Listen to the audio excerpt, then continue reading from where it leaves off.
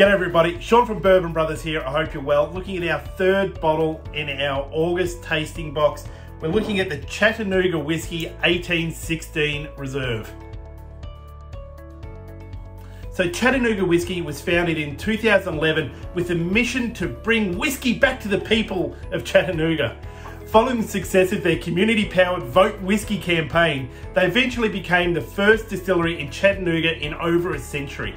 In 2015, they began the process of crafting their malt-forward style of straight bourbon whiskey they call a Tennessee High Malt.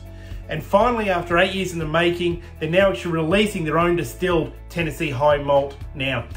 But the product we're looking at today is actually out of MGP that they then finish. So the 1816 on the bottle, it celebrates the establishment of the first trading post along the Tennessee River, which became Chattanooga. The whiskies are produced from a mash bill of 75% corn, 21% rye and 4% malted barley. So the bottle comes in at 45% ABV or 90 proof. On that nose, you're going to get a smoky charred profile with a bit of caramel and molasses coming through. There's a bit of a grainy component too with that rye spice sort of in the background.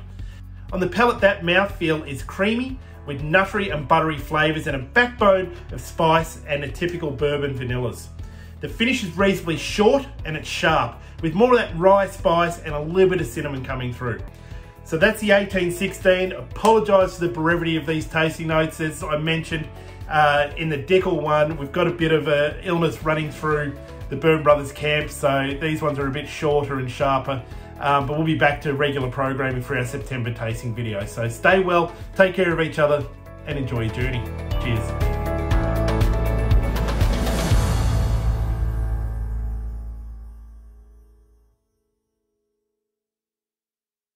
So Chattanooga Whiskey was founded but what we're looking at today is actually an MGP product that they then barrel.